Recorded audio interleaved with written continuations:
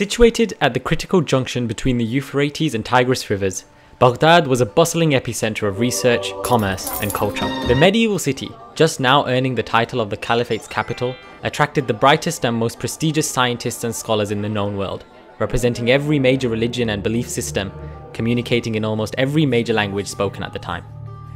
In the 820s, one such scholar, a young Al-Kindi, travelled to the famed capital to complete his studies of Islamic law, philosophy, and logic. His time spent and experiences gained in the medieval multicultural metropolis would ultimately set the foundations for a diverse and eventful scholarly career. Exploring, in lustrous prose, disciplines as disparate as meteorology to music, what Al-Kindi left for those who succeeded him was a rich and varied canon of philosophical and scientific insights, all of which would inspire more specialized experts in Al-Kindi's varied areas of interest to iterate and advance his inventive ideas into more complete theories. It is through this role, as the inaugural pioneer of philosophical thought in the medieval Arab world, that Al-Kindi earned his now synonymous title as the father of Arab philosophy.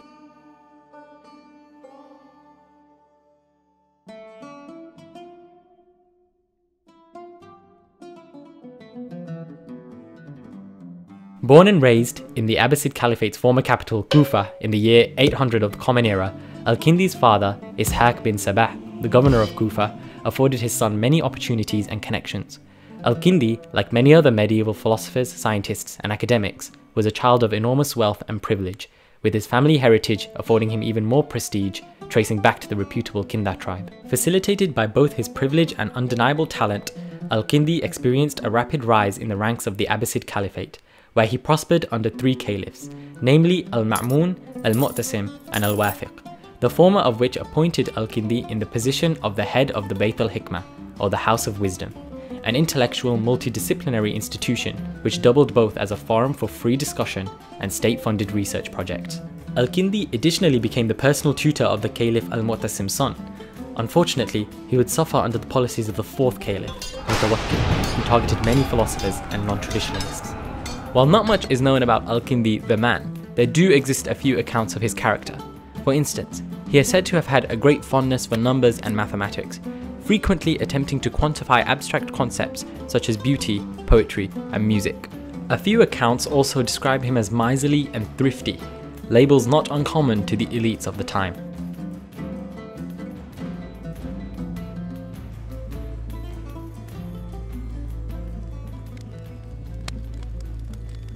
The majority of Al-Kindi's works were lost throughout history, yet approximately 242 of his texts survived.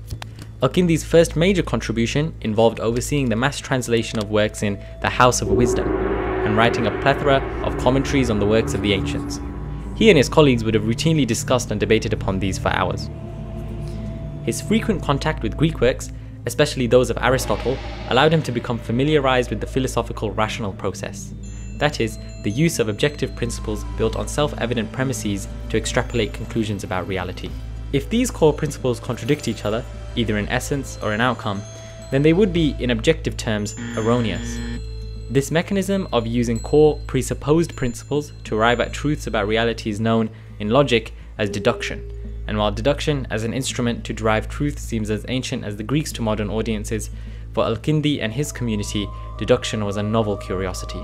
Despite its novelty, Al-Kindi saw promise in the wisdom of the Greeks, co-opting their principles in a medieval Islamic context to maintain and consolidate his faith in the divinity of Islamic scripture and revelation, chiefly the Quran and the traditions of the Prophet Muhammad. Doing so, Al-Kindi became one of the first thinkers we know of to articulate a balance or harmony between rationalism and faith, vehemently rejecting pure rationalists who saw faith as a useless item, as well as lambasting those who denied any form of knowledge outside of revelation.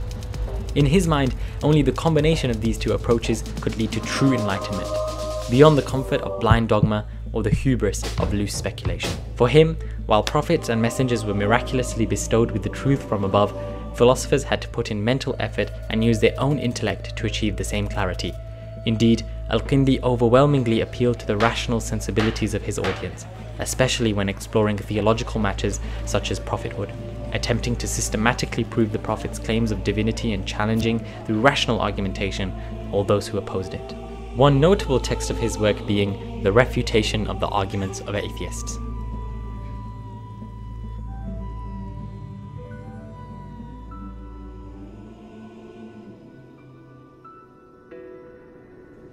Al-Kindi wasn't merely a man in the Arabian world translating and applying Greek philosophical concepts to religious claims. He departed from Aristotle on many issues, the first and perhaps most striking of which being that the universe was not eternal. It was a firmly held belief in the scientific community of the time that the universe simply goes on, into infinity with no beginning and no end. However, for Al-Kindi, such a notion was nonsensical. Although metaphysical philosophy was all about the knowledge of reality, in order to understand something, we ought to understand its causes.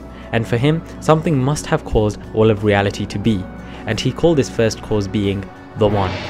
This idea was inspired by an earlier Greek school of thought known as Neoplatonism, and it was from this one entity that all material beings and objects, through different methods, the planets, animals, trees, people, and the universe itself, were formed and came about. Some of these things developed a faculty of reasoning, which was evident through the way they move, following systematic, logical methods, obeying the laws of the ultimate lawmaker, God himself. The One in itself could not be called a material body, since, for Al-Kindi, an actual infinity could not exist as an object and merely existed in our minds. He believed that it would take some serious intellectual acrobatics to find and prove that any physical thing, including the universe, has an infinite proportion. The One cannot be destroyed or created, since that would mean it would possess characteristics such as decay and growth, hot or cold, and so on, and these are physical phenomena.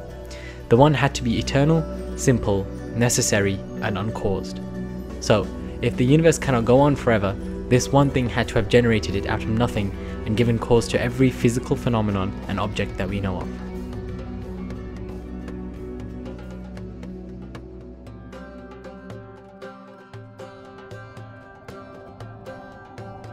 Al-Kindi was, of course, like many at the time and before, already very familiar with the concept of the soul. The soul plays a central theme within the scripture of the religion of Islam, the Quran and the traditions. Just as it was for the ancients, many philosophers in the Muslim world, including the father of Arab philosophy himself, viewed the soul as that entity which not only gave life to our corporeal being, but also held the innate rational, appetitive, and passionate faculties. It is the inner dimension of the human being that allows us to think and ponder, as well as giving us the need to eat, drink, and the desire for the continual survival of our species. The soul is not something that we can hear, touch, smell, or even observe. It is a substance which is wholly separate and independent from our physical being, and according to Al-Kindi, it certainly outlives our frail and aging corporeal form. Once we die physically, our soul retakes its place in a higher dimension, where every reality and object is in its perfect form. This world is merely a shadow of the higher, truer universe. For Al-Kindi, the soul which becomes a slave to its passions and appetites is comparable to a pig, living life engrossed in bodily pleasures. But the soul that masters its rational faculty is compared to that of a king, who knows of all of his subjects. The soul is also most active in sleep. When the organs of our rational faculty are not distracted by our outer sense, the soul gets to work. Conforming with Al-Kindi's view, the soul is then able to conjure up extremely intriguing figures and a plethora of abstract images. Sometimes, the soul becomes so active while our body rests that it can manipulate particular representations of things and events, and thus foretell the future. Al-Kindi took this idea to his theological works as well, viewing this phenomena as being divinely conferred upon religious prophets, which allowed them to prophesy vividly and truly.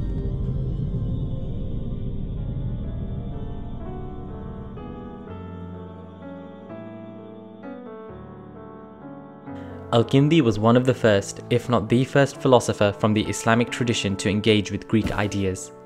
Al-Kindi started a tradition based on the pursuit of pure knowledge, which extends to the modern day. Through the translating of major Greek philosophical texts, Al-Kindi's respect for Greek thought, especially Aristotle, led him to maintain the position that the validity of knowledge shouldn't be affected by its geopolitical source. The Kindian tradition was born out of the engagement of Muslim theological questions fused with Greek ideas, which manifested in his students and the knowledge tradition of the Muslim world.